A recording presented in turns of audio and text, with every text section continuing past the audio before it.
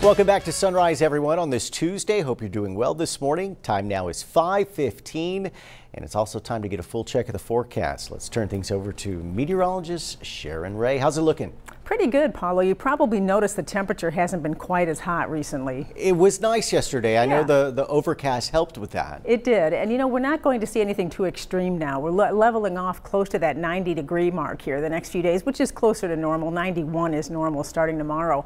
You can see it's not going to be as hot through the week and even into the weekend. Temperatures will vary a little bit, but not a lot. And weak cold fronts are still in the forecast, but nothing to bring much cool air. The cool air looks like it's going to stay in northern Texas from both of those, but it does increase our rain chances. We've got some disturbances moving through, so we'll see isolated to scattered, still hit and miss. Nothing really widespread, but at least there's some rain out there, and a few of us will get.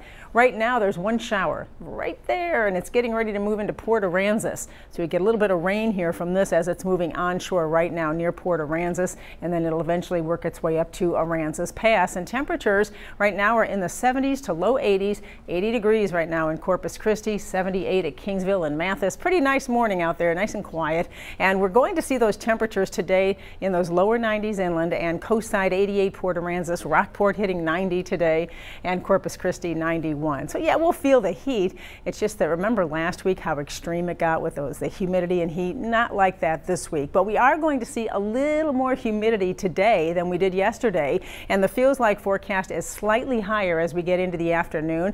Those heat indices coming up to about 100 to 105 closer to the coast today. Still nothing extreme, but you'll notice an uptick in the humidity as the wind is picking up a little more today. We'll see those winds up to about 15 to 20 miles an hour this afternoon, and the same for tomorrow. So at least the breeze will be blowing a little bit more today and tomorrow to stir up the air.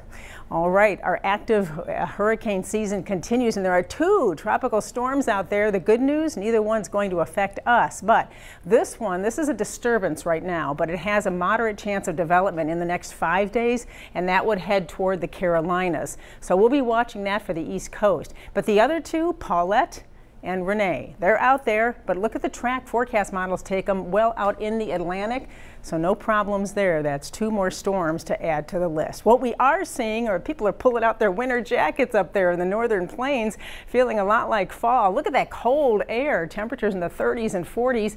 That's that cold front we've been following all week, and it's heading south, but the cold air isn't going to make it here.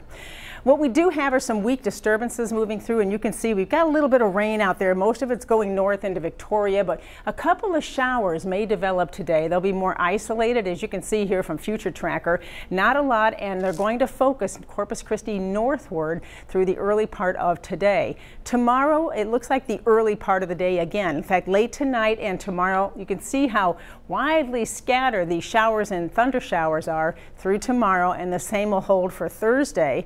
And that'll keep our temperatures at bay in the upper 80s to near 90 with that very weak front now not even getting in here until Friday. There's another one for Monday that'll increase our rain chances once again. Paulo?